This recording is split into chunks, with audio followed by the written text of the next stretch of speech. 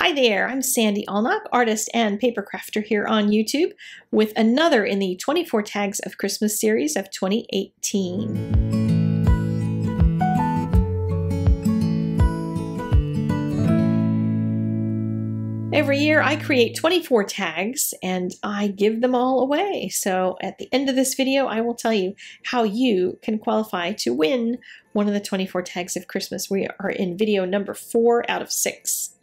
And I am using Impression Obsession's beautiful Pinecone, but I wanted to do just the Pinecone. I didn't want to stamp the ribbon. And I also wanted to make this fade into the scene. I thought the image in my head was to have some pine branches coming down so that this little Pinecone was just hanging in a branch. So I'm stamping onto watercolor paper with Versa Fine Onyx Black ink, which is waterproof, and wiped off the edges. I decided afterward that I wanted to have one hard edge and left the other one soft. And I stamped 4 of them because in each one of these I'm doing 4 so that it's a total of 24 tags to give away at the end. And I'm first painting them all with water just to get the paper wet. And while I did that, I realized I should probably tilt my board up for this one with the kind of watercoloring I want to do, and that's just a little embossing jar back there if you want to know about what height that is. Everything's taped down. I was thinking of leaving that white edge. I ended up deciding it was going to be better if I cut that off instead of just leaving it the white edge. But I'm using a bunch of colors that were already in my palette, which is one of the reasons I'm not showing it, because it's a mix of a couple different colors and it doesn't really matter a whole lot. I just wanted to have some blue sky showing through the tree branch a little bit in some fashion. And then I wanted to add a bit of green so that it starts feeling like I've got something really washy. Now, a bunch of you are going to think, oh my goodness, she's making a mess. What's she doing? Someone take this woman's brush away. But trust me, they're going to be pretty when they're done. I'm also using a 1-inch flat brush for this. And what I find, I want to do some more experiments with that flat brush, because what I find is I get really loose because I can't use that round brush that I'm very used to using. I kind of have to just get washy. So I've been doing a little bit of practice with doing some large paintings just with that flat brush. And one day I'll be brave enough to show one of them, but they're at least fun to try. So I sprayed a little water on here so I could maybe create some water spots, and you can kind of get crazy with it. Do as much or as little of that as you want to. And then I'm partially heat setting, not completely. So the paper is a little bit wet, but it's dry enough on the right-hand side that the brown's not going to totally take over in that area outside of the Pinecone. And I painted enough on the right-hand side and then let it just kind of fade off on the left a little bit. I was planning on spraying it, so wasn't too worried about what the shape of that looked like. I just wanted that kind of fade off, but that one hard edge so that you still get the idea it's a Pinecone. If I still had stamped it like I had started with that soft edge on both sides, I think it wouldn't have read nearly as much like a Pinecone. But I really wanted to keep this very loose painting, and I know a lot of people struggle with loose painting, but this will hopefully show you that you can just kind of be a little crazy with it and don't stress out too much. Pay attention to the most important things and don't worry about too many of the others. So I just kept the brown a little bit in the Pinecone, wiped off some that bled out beyond it, and now I'm starting with a first layer of green.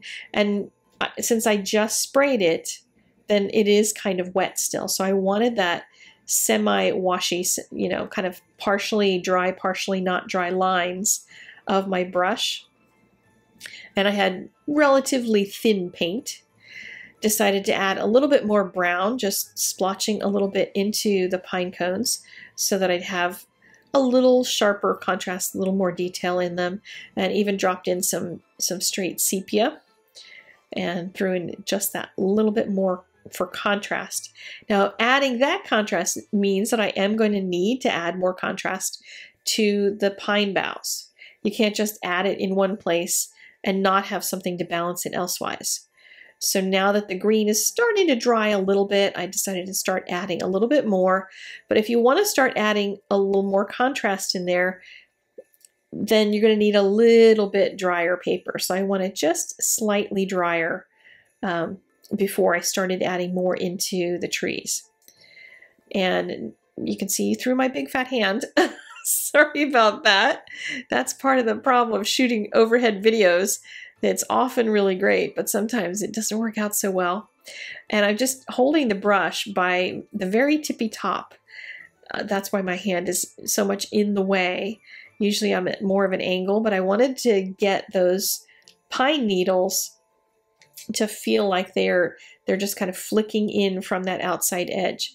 The paint is mixed much thicker than what I had been using before. That's why I'm getting that dark color.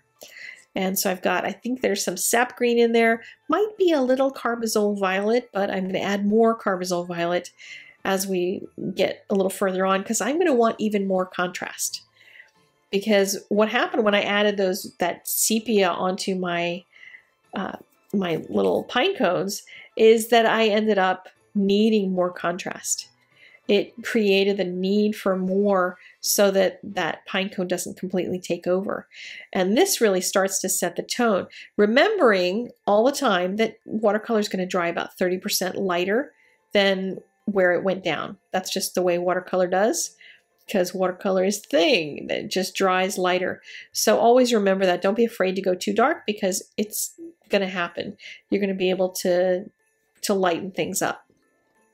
There's a lot of colors you can also lift and that sort of thing if you have specific spots that need help. But I wanted snow to have rested on these, and I'm using my white pen to just add some snow spots.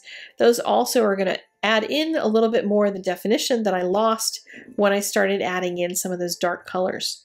So you can kind of fix some of those areas if your color didn't get really kind of in the spots you needed. However, I don't know that you necessarily need to go in and paint every one of those little pieces of the pine cone with the proper shadow. On the blog today, there's going to be another card that is done with this kind of technique, and I did kind of cut into each one of those little sections more. And so you can see the difference in how it's painted in that one, with still a loose background, but with more focus on the detail of the pine cone itself. So these came out, I think, quite beautiful. I layered them onto a piece of watercolor paper underneath, and I think they're gorgeous. So 4 more winners qualify for these tags. If you leave a comment on my blog, then you will get to qualify to win, and I'm excited to get these out to somebody. So do visit the blog. Link is in the doobly-doo, as well as all the supplies used for this, etc. Except there's no recipe for palette juice. It's just whatever colors were left on my palette. So I will see you guys again tomorrow for another video. Bye-bye.